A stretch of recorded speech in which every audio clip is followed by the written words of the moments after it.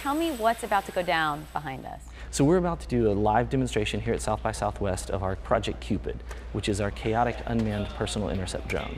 Does that mean the drone is going to stun this guy behind us? That's exactly what's going to happen. It's going to stun him with about 80,000 volts. You are about to get stunned by a drone. Yes, I think it'd be really cool to kind of be at the forefront of some emerging technologies. It's about to happen. It's about to get stunned.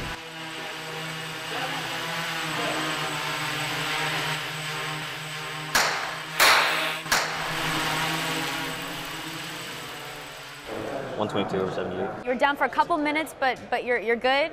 Took the vitals, feeling great. Yeah. Okay. A little bit of discomfort, but it was all right. You fell down? Fell down. Yeah, I didn't have too much choice in the matter on that.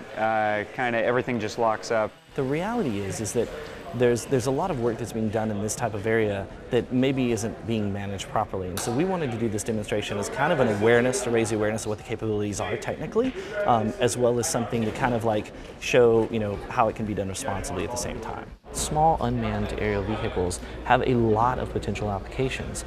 Not just, imagine that it's not a system to stun on it. Imagine it's a system to deliver an early EMS package. Imagine it's a system to find a lost child using camera vision. There's a ton of things these things can be used for in the commercial space, in the safety space, public safety space, but also in the personal space. Lori Siegel, CNN, Austin.